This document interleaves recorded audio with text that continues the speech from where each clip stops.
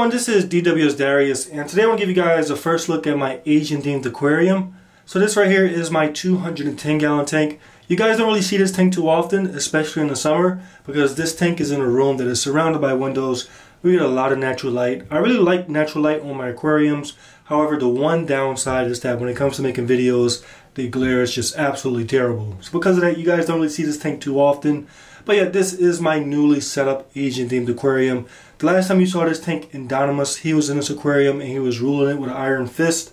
He was controlling everything. The tank kind of looks the same, it's just a little bit more enhanced. And Dynamis was a fish that liked to destroy stuff. So being that he's been out of the tank for a couple of months, the plants are growing nicely and just the tank just has a new vibe. So I want to give you guys a tour of the tank and talk about some of the future plans with this aquarium. Now, as I mentioned, the theme of this aquarium is Asia, so I try to get all fish that originate from Asia, and this is something I just like to do with all my aquariums. I like to select a region and collect fish from that region. Like I have a South American aquarium, I have a Central American aquarium, I have an African aquarium. So this right here is my Asian inspired aquarium. Now, the reason why I do this is because in my mind, I believe it's pretty natural to have fish coming from the same region. However, an Asian aquarium is pretty difficult because Asia is such a huge continent. And there's a lot of fish in Asia that will never meet naturally. Like in this aquarium, I have denison barbs, which originate from India. And I also have bala sharks, which come from Malaysia. Naturally, these two fish would never meet in the wild. I also have a gourami in this aquarium. Now, while gouramis do come from the same region as bala sharks, they don't really come from the same habitat. Like bala sharks, they like fast-moving streams and rivers, waters that have a lot of oxygen, while gourami, they prefer slow-moving waters that a lot of times don't have a lot of oxygen, and that's the reason why gourami are able to breathe air directly from the atmosphere. So yeah, I have a lot of fish from the same continent, but it's not really natural having them all in the same aquarium, and that's why I don't feel bad having a convict cichlid in this tank. She's a fish that is from Central America, but the reason why she's in this aquarium is simply because before I started the Asian themed aquarium, she was in this tank. I bred this fish about a year ago to be fish food. She's still alive. She's alive for a reason. She's a champion. So for now, she's in this tank. Eventually, I do want to find a better suited home for her. But for now, she doesn't mind being in this aquarium. She is the tank boss. So yeah, this is my Asian themed aquarium. Now, when it comes to the aquascape of this aquarium, I pretty much stuck with my same aquascape as my last theme. In my last theme, I pretty much went with ancient ruins. And I had Dynamis living inside this tank, and Dynamis is a jaguar doveye hybrid. He looks like a dinosaur, so with that last theme, he looked like a dinosaur that was protecting these ancient ruins. The idea came out very nice, however, Dynamis was a bad tenant because he would destroy my plants, my decorations that I built myself with silicone and wood and everything like that. He would rip it apart, so he definitely was not the right fish to promote that aquascape. So now I have the same aquascape, but this time I have fish that will appreciate it. And so far, it definitely is looking very good. So I have cinder blocks all around our aquarium. We have one tall structure to the right, and then we have two smaller structures on the left side of the tank. And the cinder blocks are great because they're made out of concrete. They kind of give you that ancient ruin type of idea. And at the same time, the cinder blocks are great hides. They have openings that are about 5 by 5. So my big bala sharks, they can fit through them easily. Of course, the smaller fish could fit through and underneath the cinder blocks. So definitely a great hide for that. And the important thing about when you create hiding spaces for your fish, you want to make sure that it's not too great, because if it's too great, the fish are never going to come out.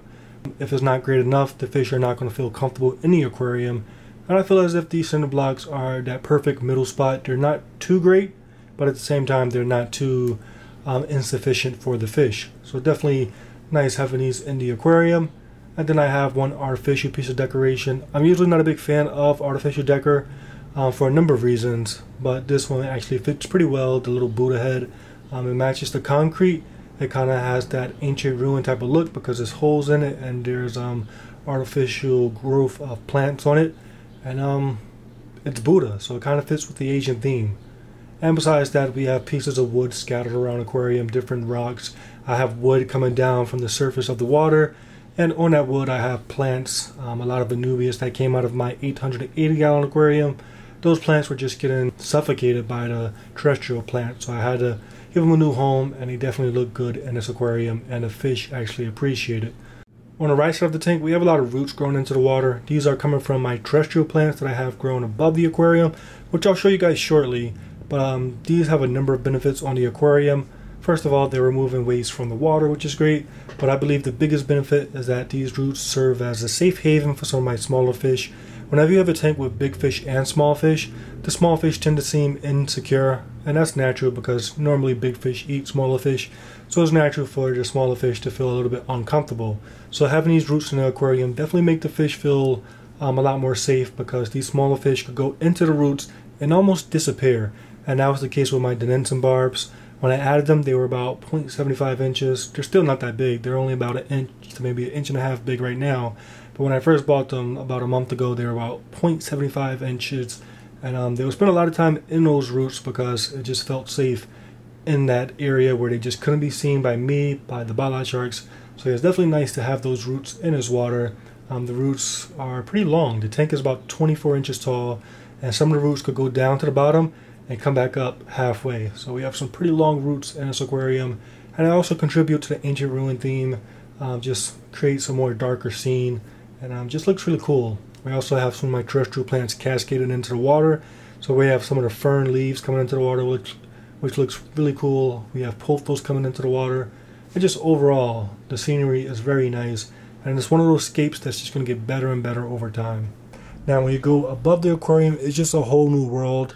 I have just a nice mix of plants. I have a nice jungle of pothos on the right side. I just added a spider plant about maybe 4 weeks ago, and it's starting to adjust to the aquarium life very well. And then as we pan over to the left, we have a Boston fern that has been inside the tank for a couple of months and definitely starting to do very well. I took my Boston fern out of my 880 because it was just going crazy. It was about maybe 3 feet in diameter, and the one inside of my 210 will get there pretty soon, but just definitely a nice looking plant and really brings the aquarium to a whole new level. So the terrestrial plants definitely having a strong impact on this aquarium. Okay, the last thing I want to talk about with this aquarium is the stock of the tank, and I pretty much already talked about it. I just want to go into a little bit more detail. So obviously I'm trying to keep everything within the Asian theme with fish coming from Asia. Of course, eventually I do have to take out my female convict.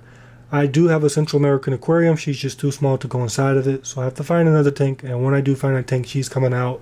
The bala sharks are the main focal fish of this tank. If you follow the channel, you know that these guys used to live inside of my 350. My 350 was getting too crowded, so I had to take somebody out. These guys, they're very cool, they're very peaceful, so I wanted to create a tank just for them, and thus I came up with the idea of the Asian themed aquarium. So yeah, these guys are the focal fish of the tank. I have 5 of them. The biggest one is about 8, maybe 9 inches long. The smallest is not too far behind at about 6 inches. And they're just living their best life in this aquarium. I'm seeing colors that I never saw in them before. The black is very dark. I think you're starting to see blues and yellows. Maybe it's just me. I know me as a crazy fish keeper. I'm so into fish keeping that I see colors that most people don't see.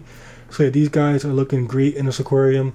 I thought that a perfect combination with these fish would be my roseline sharks, which are also called the Denenson barbs. Right now they're young and they don't really look too perfect, but eventually as they get older they'll reach 6 inches. Their colors are going to get a lot more intense, so they're going to have some nice yellows and reds and black, and they're going to match the energy of the bala sharks, if not exceed the energy level. So we're going to have a lot of activity from those guys, so definitely a great combination in my opinion. And then I threw in a kissing gourami. If you really follow the channel and you've been with me for a long time, you know that I've been looking for a kissing gourami and I just couldn't find them. I kept these fish a long time ago when I was a kid, and I know that I didn't know it when I was doing back then, but now that I have more experience, I believe that these fish are very smart, and with enough experience you can really unlock a lot of potential with these guys. And so far it's proven to be true. This guy is already eating out of my hand, and I've only had him for about a month, so definitely going to be cool unlocking the full potential of this fish. And then I have space for more, and that's where I need you guys. What else should I add to this aquarium? I was thinking tiger barbs. Tiger barbs are a fish, one of my favorite fish, but they are kind of overused in a hobby. Then I was thinking about clown loaches. In this tank I don't really have any bottom feeders, so clown loaches, of course, they're a classic Asian fish. They look cool, they get big. The only problem is that clown loaches right now cost a ton, and if I buy them they're going to be extremely small and they're going to take a long time to get to a decent size. But yeah, I'm looking for suggestions as far as what I could put in this aquarium. Of course, I'm looking for Asian fish. Different types of loaches are in my options, different types of barbs. What do you think will look cool in this aquarium? I was even thinking about Gara, those panda Gara, which are pretty much the pedicure fish that will clean your hand. Those would be cool. So a lot of different options. I just don't know what would be best.